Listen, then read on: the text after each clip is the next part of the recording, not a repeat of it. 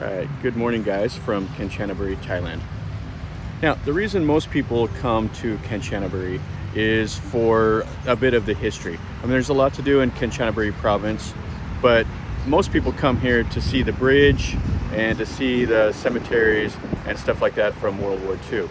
So we're right here in downtown Kanchanaburi, and we're going to start the day in this cemetery.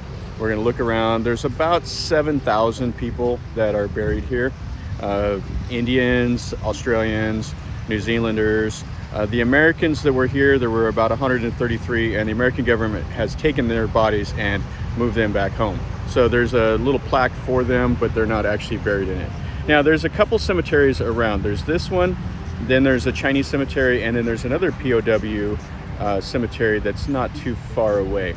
And then we're going to go from here and we'll go check out some of the other stuff to do with Kanchanaburi. We're going to go see the bridge, and then I'm going to show you the bridge at nighttime while they're doing the reenactment of what happened, like with the bombing and the Japanese building it and all of that. So let me show you around the cemetery, and then we'll do some other stuff today. For those of you that don't know, this cemetery is dedicated to the POWs that the Japanese used as forced labor to build the railroad. Now, the Japanese during World War II, they started constructing a railroad from Thailand in 1942 that stretched all the way over to Yangon in Burma. And it was to support their efforts fighting the war against the British. Now, they used civilians and POWs to build it. So they used slave labor and they worked them to death, digging a railroad line with hand tools and manual labor through the jungle. And about 180,000 civilians were used, and approximately 100,000 of those died. And they used about 60,000 Allied POWs also in constructing it. And I think about 12,000 of them died, if I'm not mistaken. So if you think of it, about 1 in 5, if you had 5 people together, 1 of you would die. That was basically the attrition rate. And the civilian side was even higher than that. So anyway, I always come here. I've been here a couple times, and it's really sobering because you have the headstones, and then the people came and they've left messages, like the family members after they found out that their loved one died, and they've left little memories about them, like husband and father, and just stuff like that. And it's really like hard to take when you think about the conditions these guys worked. And there's several movies that depict them. The most famous is like the Bridge over the River Kwai, and there's some other bridges, talking about the Death Railroad, and they show the conditions of the POWs. And I mean, it's Hollywood, so it is what it is, but it can't really convey the horrific conditions that that these people endured in building this railroad. You're fighting the heat in the jungle, and then you have the Japanese that their captors were not nice at all to them, and they didn't have enough food, they didn't have enough water, and just terrible conditions working in in the jungle. So let's look around, and I'm not gonna do a whole lot of talking. I'll show you some of the headstones, and then we'll go on.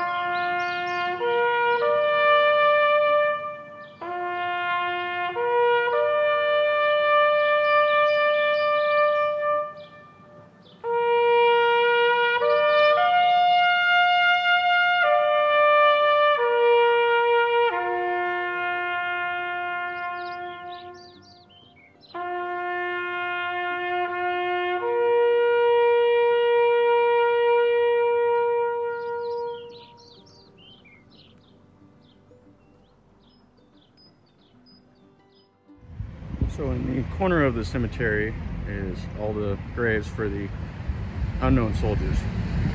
For whatever reason, they could not be identified. So they're buried here with the simple message, known unto God.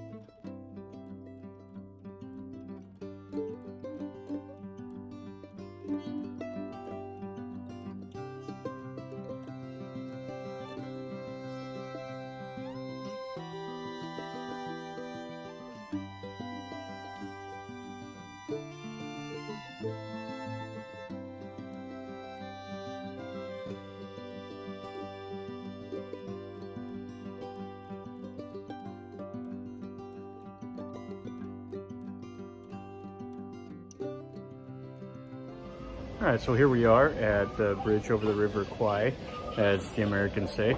Anyway, the Thais pronounce it Mae Nam Kwai. Kwai means buffalo, so they don't call it the Buffalo Bridge. Anyway, what they got going on here, as you can see, they got some pillboxes and they got a stage set up. And this year, every time in December, they do a reenactment of the bombing. The Americans bombed this bridge, or the Allies bombed this bridge in 1945. So they reenact what happens. They have the drones flying over and they let off fireworks and stuff like that. So we'll come over and check it out. Got a little Spider-Man or Superman there that wanted to pose. Anyway, let's walk around and look at the bridge. So this bridge was actually built in Java at the time, which is Indonesia. So they disassembled it and they brought it in to put over the river here. And this was a pretty big part of constructing the railroad. There's other parts, you know, Hellfire Pass and further on down where they had some serious difficulties. But this was like the main river that they needed to cross. The other parts was just basically chiseling away a mountain and building the railroad line that way. So here's from the other side of the bridge without the stage and all of that. Anyway, you can come in here 4 times a day. You can see the train go across these tracks because this is still in operation. So there's 2 trains that come from Bangkok that go all the way to the end of the line, and then the 2 return trips. So you'll be able to see the train come across the bridge.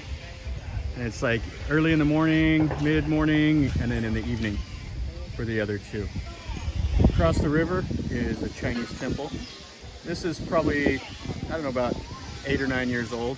It's worth a look. We're not going to look at it today, but you can.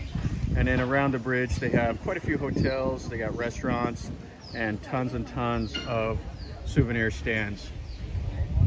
And you can see some of those on the other side over there. There's some more restaurants, hotels, and then back into the town itself where the souvenir stands. And then they got a fair going on, so this is all set up with tents.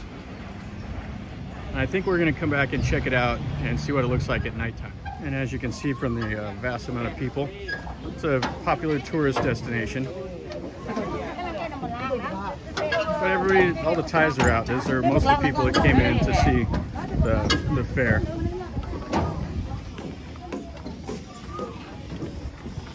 So you can see on one of the pillars that goes down into the mud that the bomb damage. But I was looking for it, I couldn't quite see it, but you're supposed to be able to if you know what you're looking for. But 2 of the center spans of the bridge was destroyed in 1945 by the Allied bombing. And I think you can go and see part of the original span that's in the Jirth War Museum. So there's 2 museums. There's the one over by the War Cemetery, and then there's the cemetery, or not the cemetery, the museum down here by the bridge itself. It's pretty easy. They got some nice little walkways between the tracks and on each side. And they have some little jump off points because they have a tourist train that will go across the bridge, I think like every hour during the peak tourist season. So you got to have a place to jump out of the way.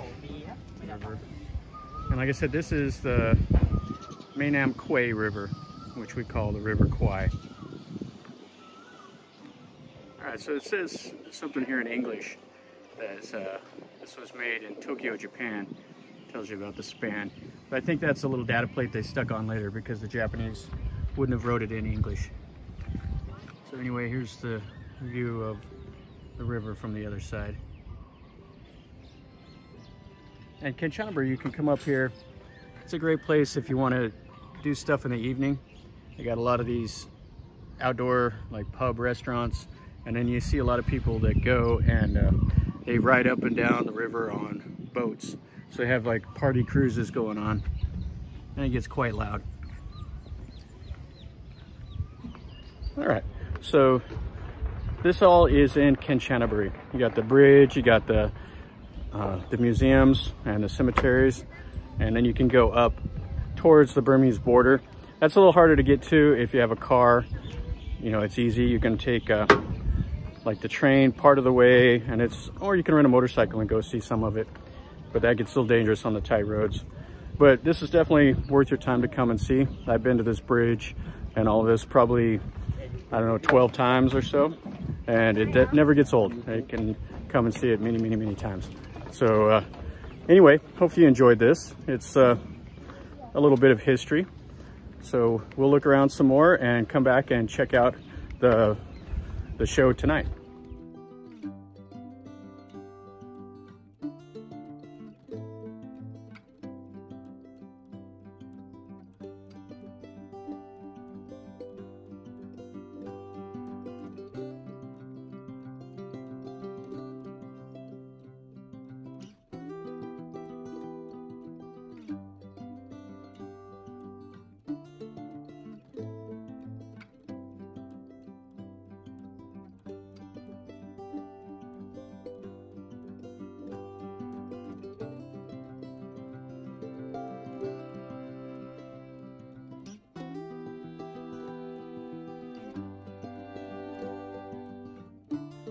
So right next to the cemetery is the Death Railway Museum, and went inside there. It was 100 baht for the Thai people to go in, or 150 baht for a foreigner.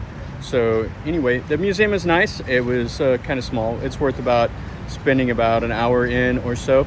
They didn't allow me to take any videos in there, so I took a few pictures to show you, but it does a nice chronicle of the conditions of the workers and how many people died, and they show you some of the old historical photos, and shows you quite a bit of stuff in there. But anyway, if you're next to the cemetery, stop in and take a look in the museum. It's worth your time. So you got some guys that are going to be doing the Japanese reenactment.